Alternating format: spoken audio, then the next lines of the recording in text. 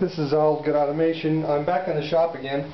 I've gone to the second-hand store, the Deseret Industries, and purchased a microwave oven to use it for the power supply inside.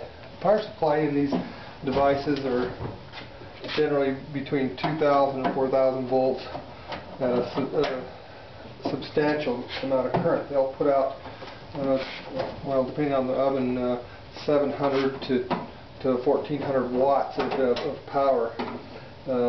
They typically don't like you to work on these machines, and you got a big sticker on the back that says no user parts inside, but you got to use a tamper-proof screw to remove the screws from the back of this thing. It's a Torx bit with a center hole in it.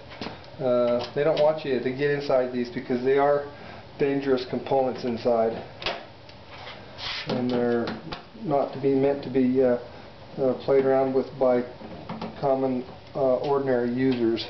I'm going to ignore the warning on the back here because I'm a qualified engineer, I suppose.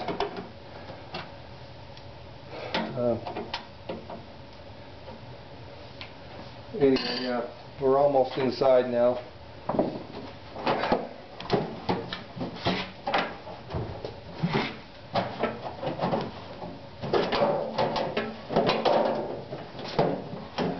You should never operate these things with the magnetron.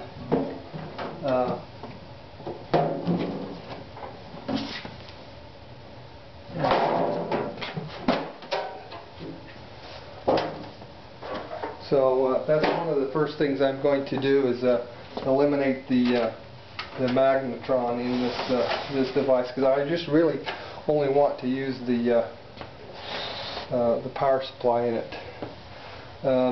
We've got a number of different things inside here. We got the control circuit board, we got the power transformer, the magnetron, several temperature switches, of course the illuminating light inside, and a door switch. I don't know if you can see it here. There's a door switch here, so we can open and close the door. It's an interlock so that you can't operate it without the door being shut.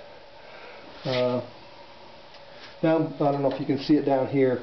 This is the capacitor that is used to charge and make the DC DC out of the transformer rectifier into, take the ripple out of it. So that's the filtering capacitor there. There's also a fan in here, and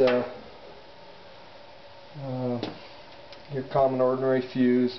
I mean, there's not a lot to these, but the voltage out of these things are deadly. I don't know if you can see it right here. I think this is the one of the rectifiers that comes off of the power supply. So anyway, this is what we got, and we got to start into seeing what is here. It's not much, but they do put out a substantial amount of voltage for the purposes I'm looking for. Anyway, this is all good automation, and once I get this torn apart, you'll see what the power supply looks like.